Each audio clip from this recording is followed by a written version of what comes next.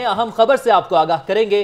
Speaker और deputy speaker के इंतखाबात के लिए कागजात की स्क्रूटनी। स्पीकर के लिए चौधरी परवेज इलाही और चौधरी इकबाल गुज्जर के कागजात नामजदगी भी स्क्रूटनी में दुरुस्त करार पाए।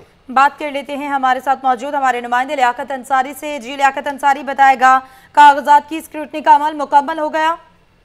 आज बिल्कुल तहरीक इंसाफ के और मुस्लिम कायद-ए-आज़म के मुश्तरका उम्मीदवार चौधरी परवेज इलाही की जो है स्पीकर के लिए कागजात नामजदगी दुरुस्त करार दे दिए गए, जबकि मुस्लिम लीग की जानब से चौधरी इकबाल गुज्जर ने कागजात नामजदगी स्पीकर के लिए जमा कराए थे, वो भी दुरुस्त करार दे दिए गए हैं। इसी तरह डिप्टी स्पीकर के मनसब पर भी जो है 2 उम्मीदवारों के कागजात पे दुरुस्त करार दे दिए गए हैं, जिनमें तहरीक इंसाफ की जानब से जो है वो सरदार दोस्त मोहम्मद मुजारी है, जबकि मुस्लिम लीग की जानब से वारिस पहलू जो है वो उम्मीदवार थे और दोनों के कागजात पे नामजदगी मंजूर हो गए हैं। अब कल सुबह 10:30 बजे जो है वो खुफिया वोटिंग के जरिए इंतखाब का अमल होगा और दोनों ओहदों पर चुनाव अमल में लाया जाएगा।